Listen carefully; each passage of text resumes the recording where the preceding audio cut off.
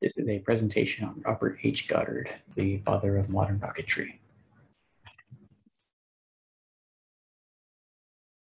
Goddard was born in 1882 in Worcester, Massachusetts, and he was interested in science at an early age, and he even experimented with chemicals, causing an explosion in his own home.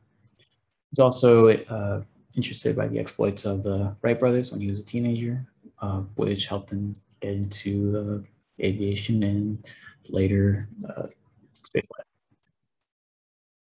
Goddard became interested in spaceflight over reading War of the Worlds. He read papers published by Samuel Langley, which served as the basis for his knowledge on flight and aerodynamics. After high school, he attended Worcester Polytechnic School and finished graduate studies at Clark University. While an undergrad, he developed the concept of stabilizing an aircraft in flight through the use of gyroscopes, thus contributing to the development of gyroscopic instruments that we all know and love today. In the early 1900s, he also began experimenting with the concept of solid-fueled rockets. One of his major sources of fuel at first being gunpowder.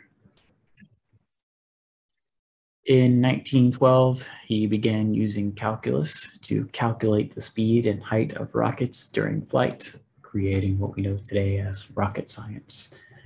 In 1914, his propulsion methods using solid and liquid fuel for rockets were officially patented. His early designs were doubted by the scientific community at first because they were not able to effectively operate in space or a vacuum. His experiments proved they were capable of spaceflight, but with decreased performance. Charles Lindbergh was very supportive of his experiments and gave substantial financial support for his developments.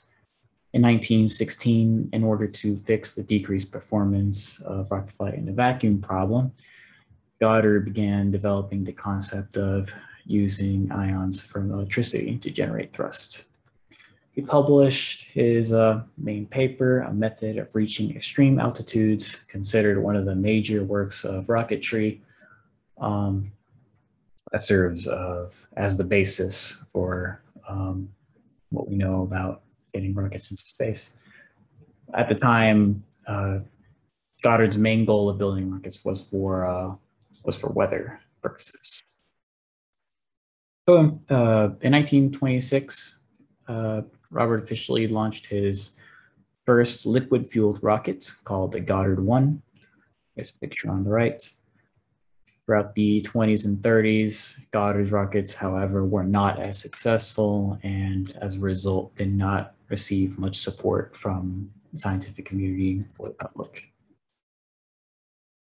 Throughout his life, he was desperate to provide his services to the military, but because of the failures of his experiments, the military lacked interest. However, he did manage to land a contract with the Navy, and he built a rocket-powered takeoff system for one of the Navy's seaplanes. Later in 1935, he built the first liquid-fueled rocket to break the speed of sound, and Goddard's mathematical framework for rocketry allowed scientists to determine the escape velocity for exiting the Earth's atmosphere, which was crucial in getting the first satellites and later humans to the moon.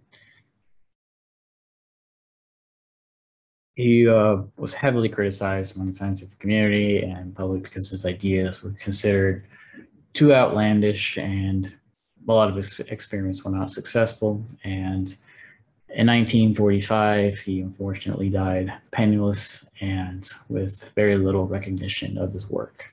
However, he's now considered the father of rocketry and made substantial contributions to space exploration, as well as military technology with missiles.